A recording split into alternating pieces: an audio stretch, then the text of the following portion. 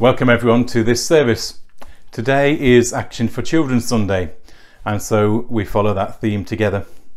Our service is led by one of the circuit's local preachers, Steve Oliver, and by some of our Action for Children reps. So now let's pray together. Heavenly Father, as we worship today with thanksgiving and an open heart, help us to hear you. Fill our hearts with love and compassion for those you have sent us to. Stir up our hearts and strengthen our arms to act with justice and righteousness. In Jesus' name, Amen.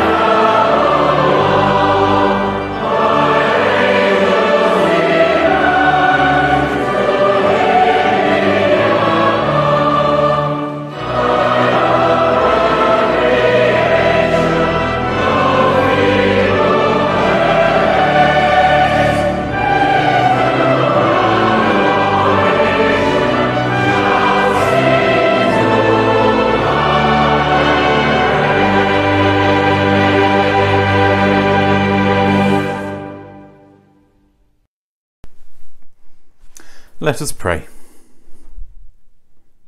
From before the world began, and after the end of eternity, you are God.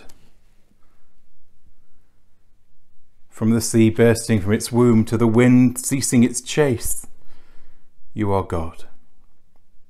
In the vastness of the universe and in the forgotten corners of our hearts, you are God. You are our God, and we worship you.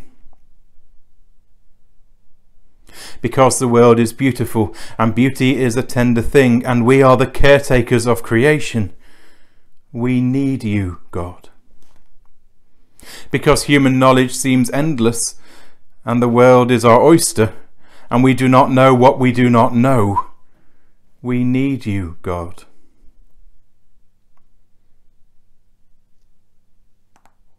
Because we can live without you and are free to go against you and could worship our wisdom alone, we need you, God. Because you came among us and sat beside us and heard us speak and saw us ignore you and healed our pain and let us wound you and loved us to the end and triumphed over all our hatred, we need you, God. Because you, not we, are God. We need you, God.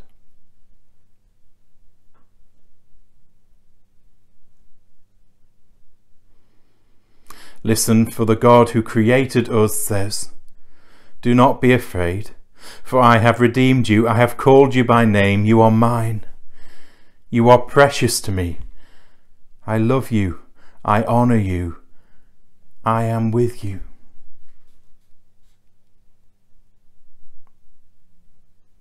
Maker of all, we are your children, the creatures of your kindness, the bearers of your image.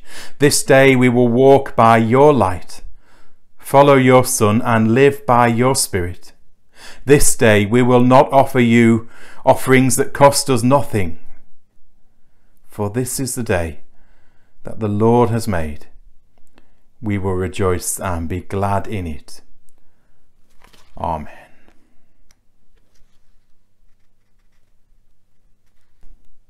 Gracious God, we acknowledge our failure to live up to your expectations, our failure to honour the image that you have placed in us, the image of love and beauty and truth, of hope and justice for all people, whatever their age. And so we ask for your forgiveness. In the quiet, we each offer ourselves and our lives to you, asking for your grace.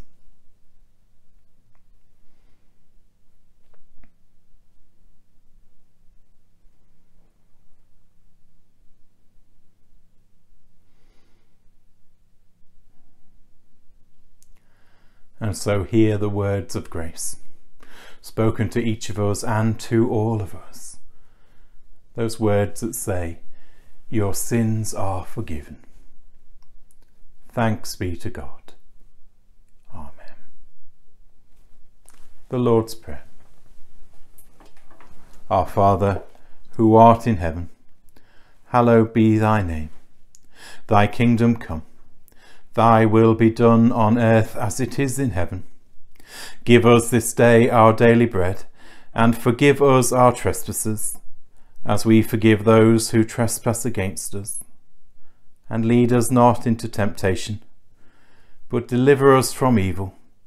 For thine is the kingdom, the power and the glory, for ever and ever. Amen.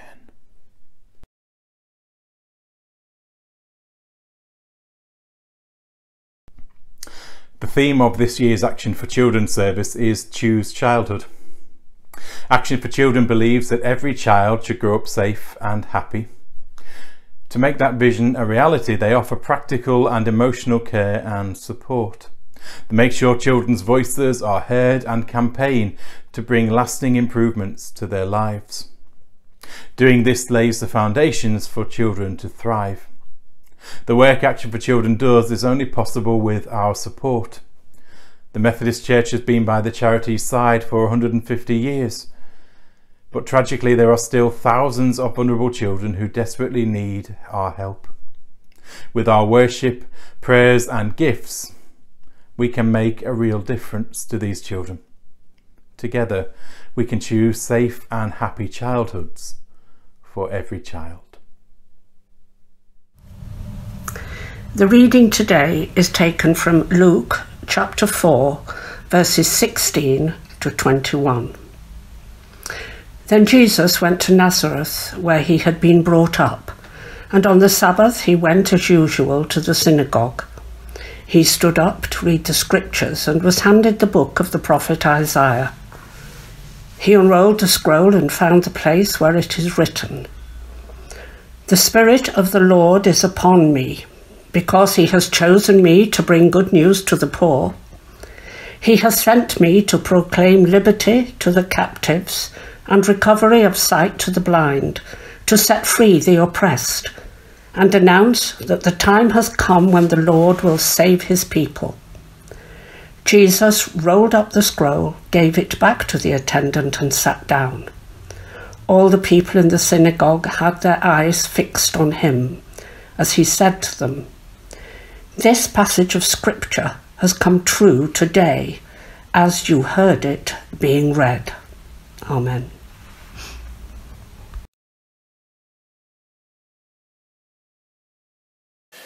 We heard in our reading from Luke just now that Jesus picked up the scroll of Isaiah in the synagogue and began to read. The Spirit of the Lord is upon me, because he has anointed me to proclaim good news to the poor. He has sent me to proclaim freedom for the prisoners, recovery of sight for the blind, to set the oppressed free, and to proclaim the year of the Lord's favour. I'm really pleased today to be with you on this special Action for Children Sunday to think about the work of this amazing charity, the Methodist Church's children's charity. As district advocate over the last year and a half, I've been responsible for making contact with the various churches in the district, all 110 or so of them, to raise awareness of the wonderful work of Action for Children and the challenges that children and families face in the world today. In a moment we're going to see some statistics about what childhood is really like. Some of them come from a report, Choose Childhood report, that Action for Children commissioned last year as part of their 150th anniversary. And if you don't think that children are oppressed, then just read about some of these children who are not in the situation that they find themselves by any choice of their own, but that they are victims of poverty, of neglect, of domestic abuse, and all sorts of other difficult situations that threaten to take their childhood away forever, never to be gained back. So here are some statistics, and after that we'll also see a video of a story of a young man that was helped by Action for Children and how they came to his rescue. A story that tugs at the heartstrings and cuts through all the statistics to show that these are real people that we're talking about.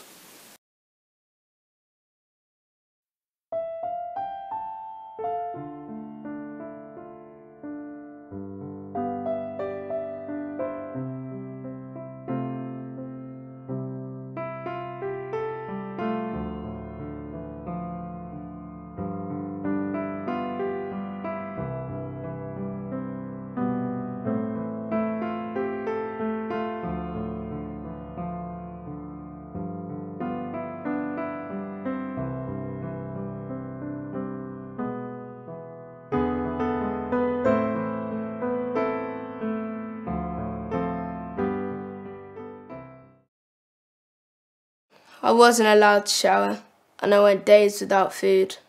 My childhood didn't exist.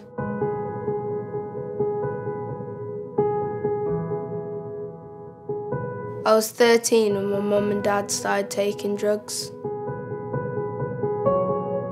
The drugs made them paranoid. That's when they'd get violent.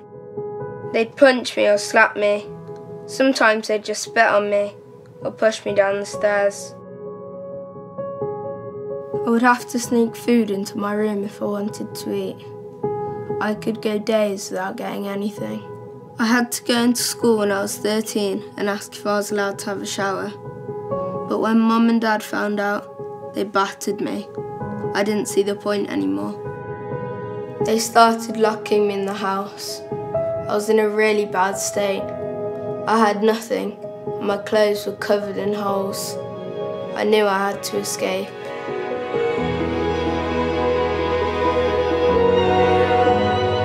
I ran to Action for Children and they reminded me I am enough. I want to make friends and live my life now. Without Action for Children, I don't think I'd be alive.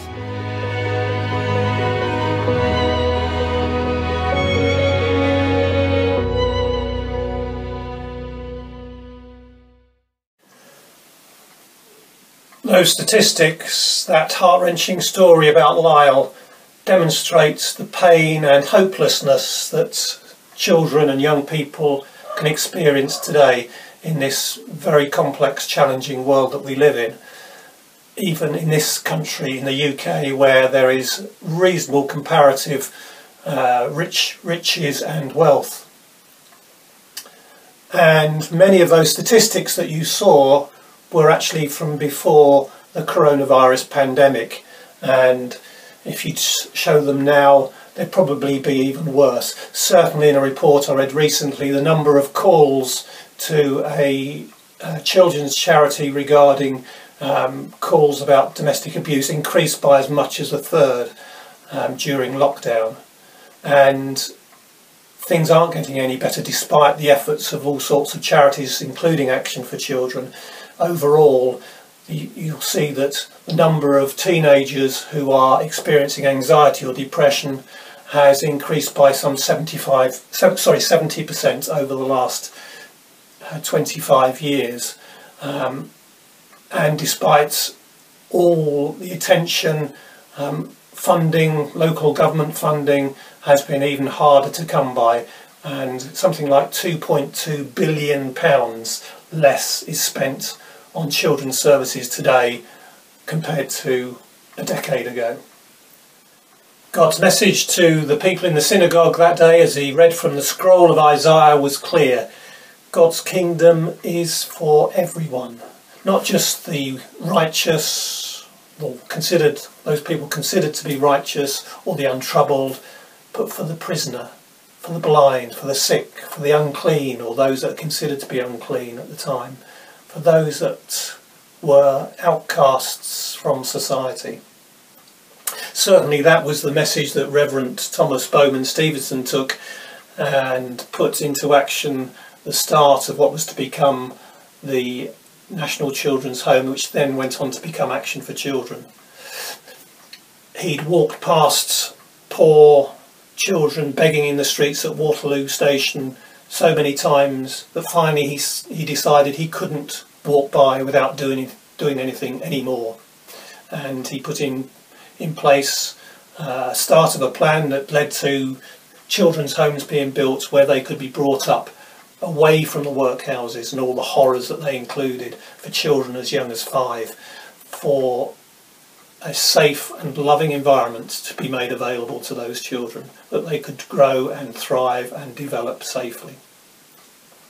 And Action for Children continue to directly help young people and families. In fact, in 2017 they helped some 300,000 children and family members, and a lot of that was direct help in terms of providing fostering services or care homes. Even though the big children's homes are no longer a feature of Action for Children's work, there are still small family units that are set up where a number of children from different families who have no longer been able to be part of that family are brought together to start again, to live again, a life where it is safe to be a child. They provide all sorts of advice to parents. They provide programs that help young people combat depression and anxiety. The Blues program has reached many, many children and young people. And all this through great compassion, great professionalism. I've personally witnessed the work that Action for Children do, both at the Salford Fostering Unit and also the Wythenshawe Multi-Systemic Therapy Unit. Both offices serve the North West, and meeting the people there who run these offices, run these services in direct line of work with young people show the enormous dedication, professionalism and fortitude. People who spend all their days and often nights helping to keep children safe, helping to keep children out of drugs, drug dealing, sex trafficking and prostitution, keeping them out of prison, helping the parents to run their families and their family budgets, to regain control of families where bullying teenagers have taken over. So many different ways, children's centres that Action for Children directly help. And also they do an awful lot in terms of lobbying government and providing policy advice to local authorities. I'm delighted to say that only a couple of weeks ago the government finally agreed, through much lobbying by Action for Children and also other charities, that the Domestic Abuse Act would be amended such that it recognised children as victims of domestic abuse.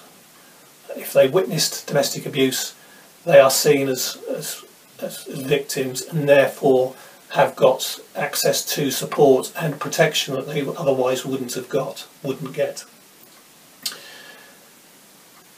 So many great things that this charity does, and it's only possible because people like you out there in the churches provide the support, provide the money, provide the encouragement, provide the donations and the toys. As my role as district advocate, I've been invited over the last year to so many different fundraising and awareness raising events carried out by different churches in the district. Coffee mornings and Christmas tree festivals and sing-alongs, and even a model railway exhibition by Romney Church, which as an ex-railway modeller I found absolutely amazing. Some 30 layouts, and they didn't charge for people to come in. They just wanted to invite anybody from the local community to come in and provide a donation of their choosing, and they raised some £15,000 or more for Action for Children by doing it that way. So we can decide that God's kingdom is there, and praise God, and we should do exactly that. We should praise God for the work of Action for Children, but we can also get involved ourselves, and here is where I'm making a plea to you all that perhaps you can do something to support Action for Children. In terms of volunteering, you might want to volunteer as a mentor to a parent. There are ways of doing that. Or perhaps you want to carry out some fundraising activity, a cake baking stall or something like that. Or perhaps you just want to have a collection box in your home to put in your change, such that over the weeks it can mount up and provide some much needed funds for Action for Children. Whatever it is, I encourage you to pray hard for the health and well-being of children in our country, for their families and parents, and for the workers of Action for Children, that they may continue to reach out with compassion and with love, and to welcome in God's kingdom, a kingdom where everybody is precious to God. Amen.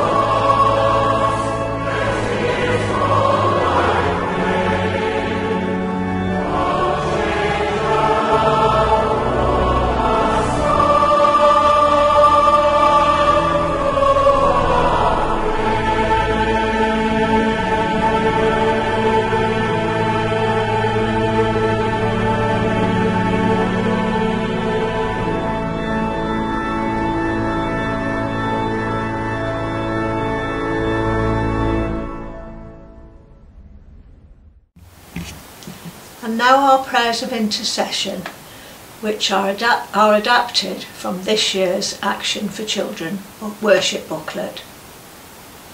Let us pray. Heavenly Father, we give thanks for your grace and saving love, made visible through Jesus. In his name we ask that you bring healing and peace to all those suffering at this time, whether it be physical, mental or emotional. And we name in our hearts before you now those who are known to us.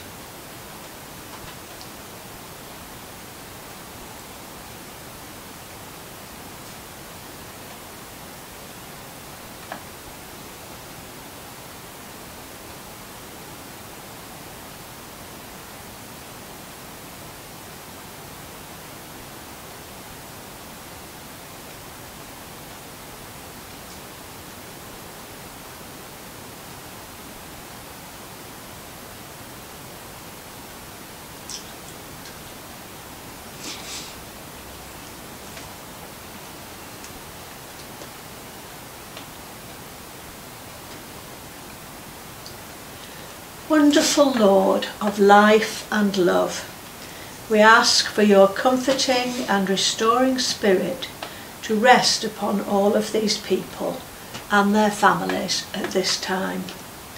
And today we especially ask you to be with those people, adults, young people and children who have been or who continue to be victims of abuse and neglect. Let them feel your loving presence. May they know that they are your precious children and have been called into your wonderful light. Father God, we also lift up the work of Action for Children to you today. We think of all the families who come into contact with the charity and pray your blessing over them. We thank you for the thousands of staff members and volunteers who serve children and families, and pray that you will sustain them. Give them the energy and enthusiasm they need to lovingly support those most in need. We pray for wisdom and guidance for the leaders and the trustees. And Lord, we pray for our wider society. We ask that your will be done, from Westminster all the way down to our communities. We ask that lives led by love, love modelled so perfectly by Christ, transform the world we live in. And finally, we pray for ourselves. Loving God, you have called us to be your people and to share in the ministry of your Son.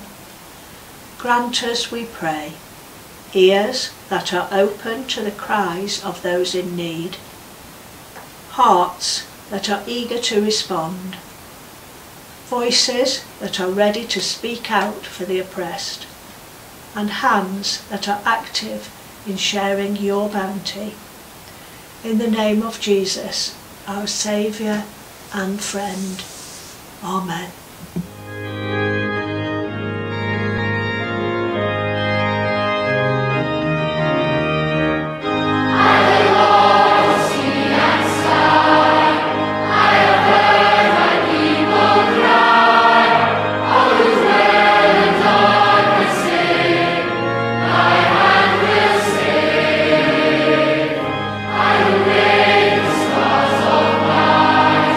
I will break the dawn.